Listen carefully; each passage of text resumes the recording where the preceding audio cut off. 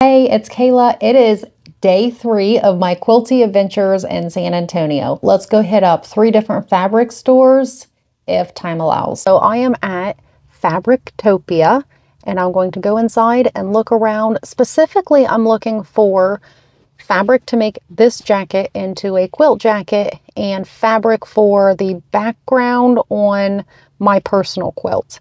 So let's go in and have a look around and then hit up our next place. They had a lot of really cool stuff in there, but the selection of quilting cotton was kind of low, so I didn't buy anything. But if I was looking for dressmaking or upholstery stuff, that would definitely be the place to go. I am now at Gromes Sewing Machine Company, and I'm going to go in and look around and hopefully try not to look at the machines too much, more just towards the fabric, but we'll see. Gromes has been open since 1950. It's more of a sewing machine company than a fabric store, but they do have another store with loads of fabric that's on my list. Everyone in this store was extremely welcoming, and I would definitely buy my next machine from them if I was local. So I just came out of Gromes Sewing Machine Company. I don't know why that's so hard for me to say.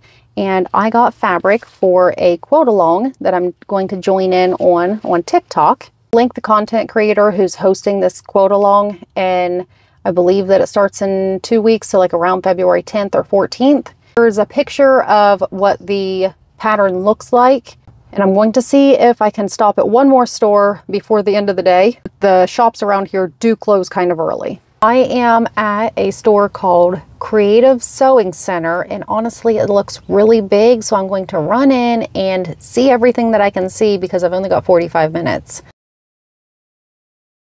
This store had a lot of very unique fabric, and a lot of it was actually organized by color and not necessarily by line. This was also another machine dealer. They probably had the largest selection of solid fabric of all the stores I've visited so far. This one probably had the biggest classroom out of all the ones that I've been to as well.